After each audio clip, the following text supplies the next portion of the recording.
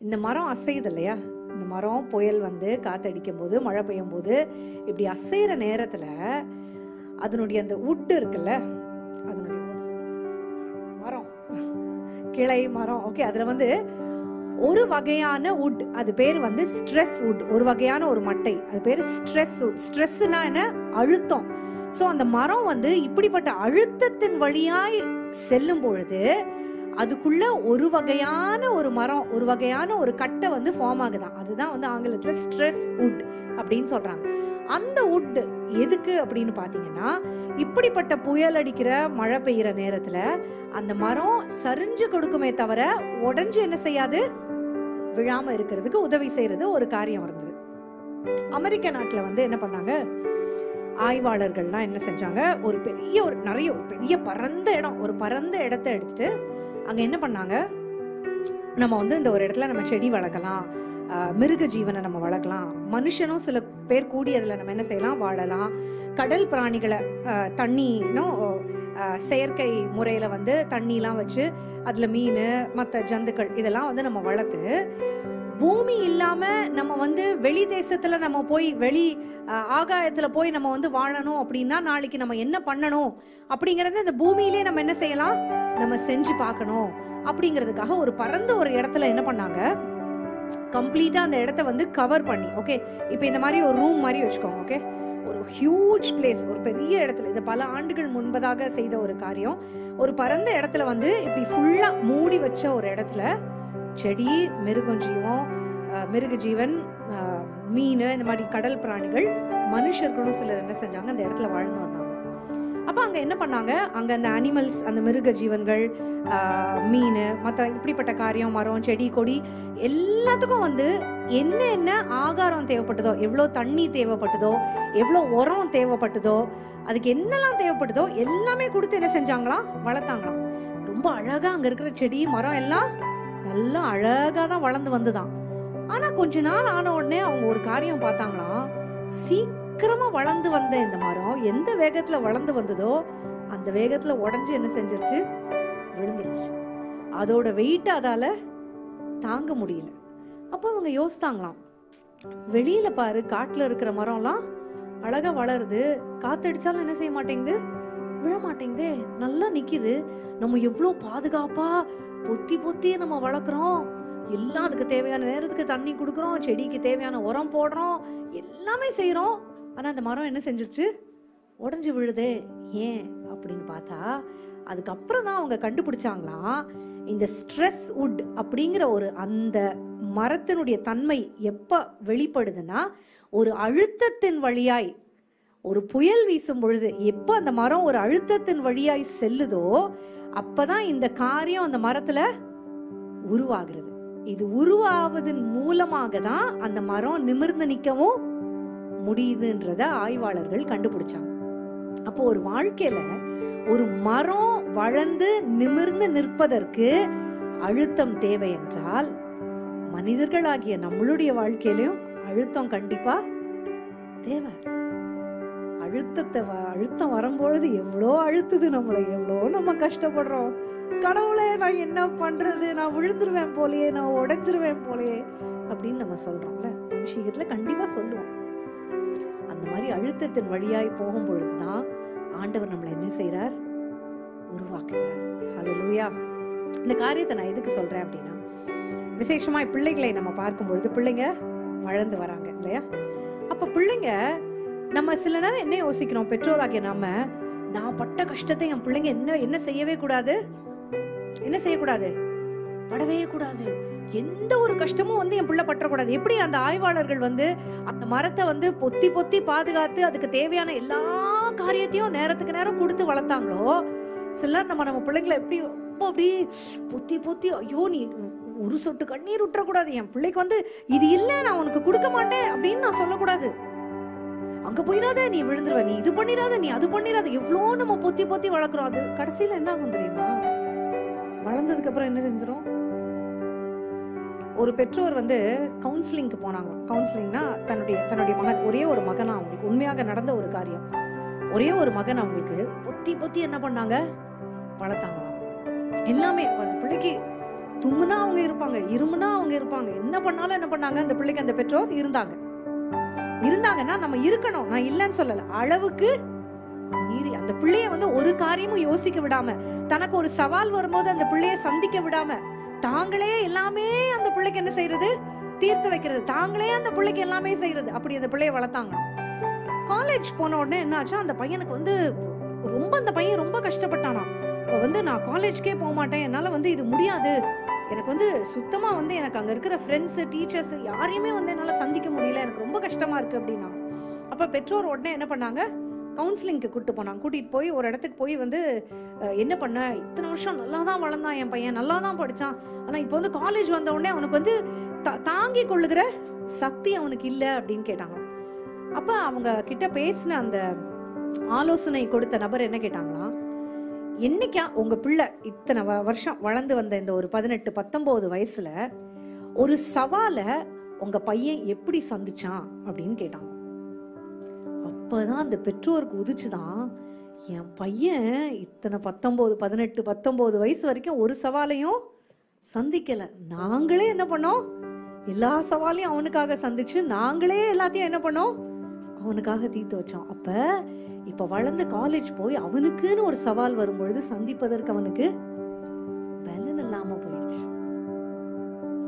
நான் எதுக்காக இதை சொல்ல வரேன்னா, நம்ம பிள்ளைகளை நம்ம வளர்க்கிறோம், பிள்ளைங்களுக்கு சில நம்ம இல்ல அப்படின்னு சொல்லி கொடுக்கறதுக்கு கத்துக்கணும்.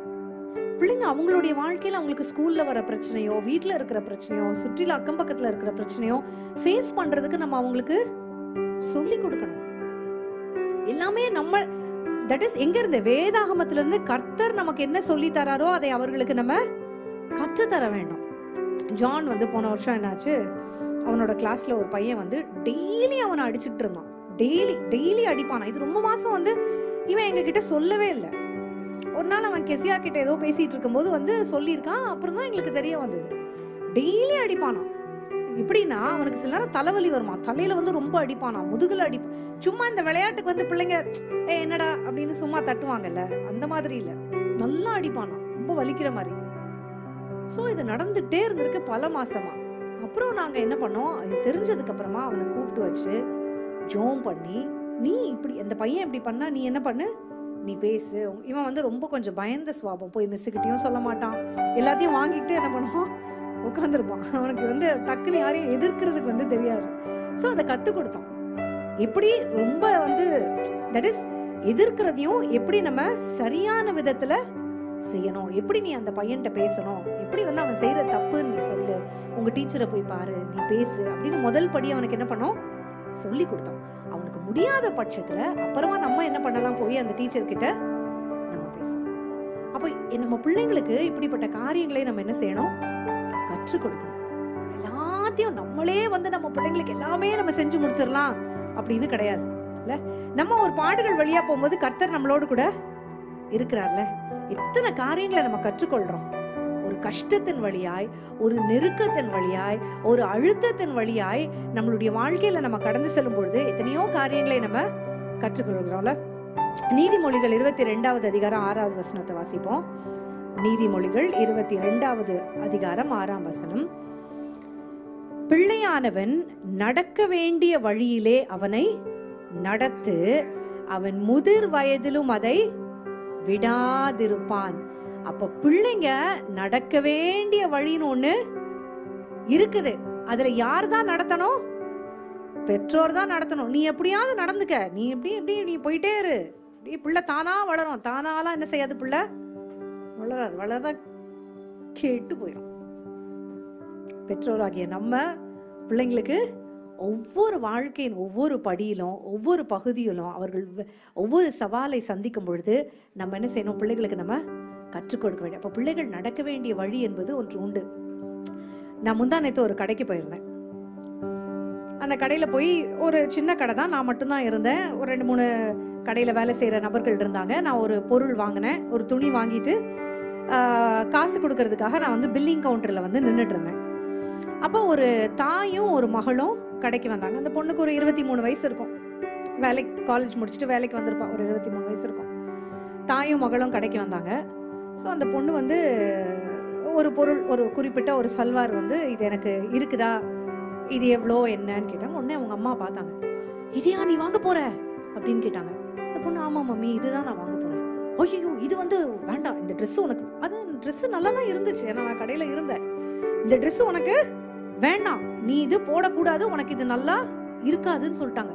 அந்த பொண்ணு சத்தமா வேற பேசுறாங்க. அந்த பொண்ணுக்கு ரொம்ப கஷ்டமா இருந்துச்சு. மம்மி கொஞ்சம் வந்து மெதுவா சொல்லுங்க, நல்லாதான் மம்மி இருக்கு அந்த ட்ரெஸ், நான் அந்த ஒரே ஒரு ட்ரெஸ் மட்டும் வாங்கிக்கிறேன்றாங்க. அவங்க மம்மி என்ன சொல்லிட்டாங்க, முடியவே முடியாது, அதுவும் சத்தமா கடையில எல்லாருக்கும் கேக்குற மாதிரி, முடியவே முடியாது, நீ வாங்கவே கூடாது, இது உனக்கு நல்லா இருக்காதுன்றது எனக்கு தெரியும், அதனால நீ வாங்க கூடாது. ஒரே வார்த்தை. அவங்க அம்மா கடையை விட்டு நடக்க ஆரம்பிச்சிட்டாங்க.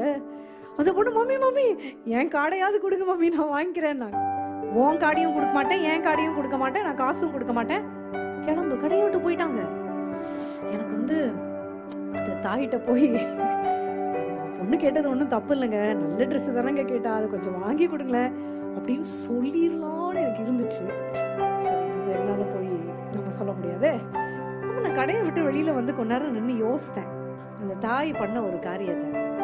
அப்பதான் எனக்கு வந்து நான் ஆண்டவர் என்னோட கூட பேசின அந்த காரியம் ஞாபகம் வச்சப்ப, இந்த அழுத்தத்தின் வழியாய் மம்மி நோன்னு சொல்றத அந்த பொண்ணு என்ன செய்கிறாங்க, கத்துக்கொள்றாங்க. அதுல நிறைய பாடம் இருக்கு. ஸோ வளர்ந்து வரும் பொழுதினும் நாளைக்கு அந்த பொண்ணு திருமணமாகி போகும்போது கணவரோ மாமியார் வீட்லயோ வேற எங்கேயாவது ஒரு காரியத்துக்கணும், இல்ல வேலை செய்யற இடத்துலயே எஜமானன் வந்து இல்ல முடியாது, இது இப்படிதான் அது அப்படிதான் சொல்லும் பொழுது ஏற்றுக்கொள்ளுகிற அந்த பக்குவம் அந்த மகளுக்கு, அந்த காரியம் எங்க ஆரம்பிக்குது, வீட்டுலதான் ஆரம்பிக்குது. நம்ம பிள்ளைகளை எப்படி வளர்க்குறோமோ அப்படிதான் பிள்ளைங்க வெளியில போற இடத்துல அதை ஏற்றுக்கொள்ளுகிற பக்கம். அது நமக்கு எல்லாமே இருக்கு அப்படிங்கறதுனால எல்லாத்தையுமே கொடுத்து நம்ம பிள்ளைங்களை வளர்க்கணும்னு அவசியம் கிடையாது. எனக்கு இந்த பொருள் வேணும்னு கேக்குறாங்க, நமக்கு வாங்கி கொடுக்கறதுக்கு காசு இருக்குது, ஆனா யோசிக்கணும், கண்டிப்பா இது என் பிள்ளைக்கு வேணுமா, முடியாது அப்படின்னு சொல்லியும் பிள்ளைங்களுக்கு என்ன செய்யணும், கொடுக்கணும். முடியாது, இது இப்ப நமக்கு கிடையாது, இல்லைன்னா இது நமக்கு சரியில்லாத ஒரு காரியம், இன்னொரு நாள், இன்னைக்கு எனக்கு காசு இருந்தாலும் இப்ப நான் வாங்கி தரல, நான் இன்னொரு நாள் நான் உனக்கு இதை வாங்கி தரேன், உனக்கு எப்ப தேவைப்படும் எனக்கு தெரியும். எங்க வீட்டுல என் பிள்ளைங்க கேட்பாங்களே, அவனுக்கு மட்டும் வாங்கிட்டீங்க எனக்கு வாங்கல. நான் சொன்னேன், எனக்கு நீனும் பிள்ளைதான் அவனும் பிள்ளைதான், அவனுக்கு இப்ப தேவைப்படுத நான் வாங்கி தரேன், உனக்கு இது எப்ப தேவைப்படுமோ அப்ப நான் வாங்கி தருவேன். ஒரு பிள்ளைக்கு வாங்குறதுனால நான், என் பிள்ளைங்க 2 பிள்ளைங்கன்றதுனால 2 பேருக்கும் ஒரே நேரத்துல நான் ஒரே மாதிரி எப்பவும் வாங்கி தரது கிடையாது. அவங்க வருத்தப்பட்டாலும் பரவாயில்லை, இப்ப அவங்களுக்கும் பழகிருச்சு. ஓ இப்ப எனக்கும் ஒரு டைம் வரும்போது நீங்க வாங்கி தருவீங்கல்ல அப்படின்னு இப்ப அவங்களே சொல்லிப்பாங்க. அப்ப நம்ம பிள்ளைங்களுக்கு இப்படிப்பட்ட காரியங்களை நம்ம கற்றுக் கொடுக்கணும். உடனே அவங்க அதனால வந்து பிள்ளைங்க வந்து எங்க அம்மா வந்து அந்த பிள்ளைய மட்டும்தான் நேசிக்கிறாங்க, இந்த பிள்ளைய நேசிக்கல அப்படின்னு பிள்ளைங்களுக்கு யோசிக்க தோணலாம். பிள்ளைகளே, பெற்றோர் அப்படி கிடையாது, பெற்றோர் அப்படி கிடையாது. பெற்றோர் எல்லா பிள்ளைகளையும் ஒரே மாதிரிதான் நேசிப்பாங்க. நம்மளுடைய நன்மைக்காகவே பேரண்ட்ஸ் என்ன செய்வாங்க, எல்லா காரியங்களையும் செய்வாங்க. அப்ப பெற்றோராகிய நம்மளும் ஜாக்கிரதையோடு கூட பிள்ளைங்க ஐயோ கண்ணீர் வெடிச்சிருவாங்களோ, வருத்தப்பட்டுருவாங்களோ, என் பிள்ளை சாப்பிடாம போயிடுவாளோ, அது பண்ணிடுவாளோன்னு நினைக்காம அந்த அழுத்தத்தின் வழியாய் பிள்ளைகள் செல்லுவது நல்லது. அப்பதான் நாளைக்கு அவங்க வளர்ந்து வர காலத்துல அவங்க எப்படி நிக்க முடியும், நிமிர்ந்து நிற்க முடியும், சவால்களை எதிர்த்து கொள்ள முடியும். யாக்கோபு 1வது அதிகாரம் 2-3 வாசிப்போமா? யாக்கோபு 1வது அதிகாரம் 2ஆம் வசனம் 3ஆம் வசனம். என் சகோதரரே, நீங்கள் பலவிதமான சோதனைகளில் அகப்படும் போது உங்கள் விசுவாசத்தின் பரீட்சையானது பொறுமையை உண்டாக்கும் என்று அறிந்து அதை மிகுந்த சந்தோஷமாக எண்ணுங்கள். பிள்ளைகளுக்கும் சரி பெற்றோருக்கும் சரி இப்படிப்பட்ட போராட்டமோ பிரச்சனையோ சோதனையோ இப்படிப்பட்ட காரியங்கள் வழியாய் நம்ம செல்லும் பொழுது எப்படி அதை எண்ணணுமா, மிகுந்த சந்தோஷமாக. அழுத்தத்தின் வழியாய் செல்லும் பொழுது, ஆண்டவரே என்னால நிக்கவே முடியலையே, நான் என்ன பண்ணுவேன், அழுத்தத்தின் வழியாய் செல்லும் பொழுது உங்கள் விசுவாசத்தின் பரீட்சையானதை பொறுமையை உண்டாக்கும் என்று அறிந்து, அநேக காரியங்களை நான் கற்றுக்கொள்ள வேண்டும் என்று அறிந்து, நான் பலம் உள்ளவனாய் நான் நிற்கும்படிக்கு கர்த்தர் இதை அனுமதிக்கிறார் என்பதை அறிந்து பொறுமையோடு கூட மிகுந்த சந்தோஷமாக அதை நாம் எண்ண வேண்டும். ஆமென், ஆமென், ஹல்லேலூயா. அப்ப பிள்ளைகளை நடத்துவதற்கான ஞானத்தை நம்ம கர்த்தரிடத்துல கேட்டு செய்யும் பொழுது அந்த ஞானத்தை பெற்றோராகிய நமக்கும் பிள்ளைகளாகிய உங்களுக்கும் கர்த்தர் அந்த ஞானத்தை தருவார். அப்ப பிள்ளையை நடக்க வேண்டிய வழியிலே நாம் நடத்தும் பொழுது முதிர் வயதிலும் அதை அவர்கள் விடாதிருப்பார்கள். எத்தனை பேர் இந்த காலவேளையில சொல்ல முடியும், எனக்கு வந்து எங்க அம்மா அப்பா சொன்னது ஞாபகம் இருக்கு, எங்க அப்பா சொன்னது ஞாபகம் இருக்கு, பெரியவங்க எல்லாம் எங்க தாத்தா சொன்னது ஞாபகம் இருக்கு, பாட்டி சொன்னது ஞாபகம் இருக்கு. அந்தந்த ஒரு சிச்சுவேஷன்ல நமக்கு ஞாபகம் வருதா இல்லையா? அப்ப அது மாதிரி நம்ம செய்யறோமா இல்லையா? செய்யவாது ட்ரையாவது பண்றோம் இல்ல? இப்ப இந்த சிச்சுவேஷன்ல இப்படி இருக்கணும்னு அவங்க இப்ப சொல்லி கொடுத்தாங்களே, அதே மாதிரி சரியான காரியங்களை சரியான நேரத்தில் சரியான விதத்தில் நம்ம பிள்ளைங்களுக்கு நம்ம கற்றுக் கொடுக்கும் பொழுது முதிர் வயதிலும் அவர்கள் அதை விடாது இருப்பார்கள். ஆமென். கர்த்தர் நம்ம ஒவ்வொருவரையும் ஆசீர்வதிப்பாராக.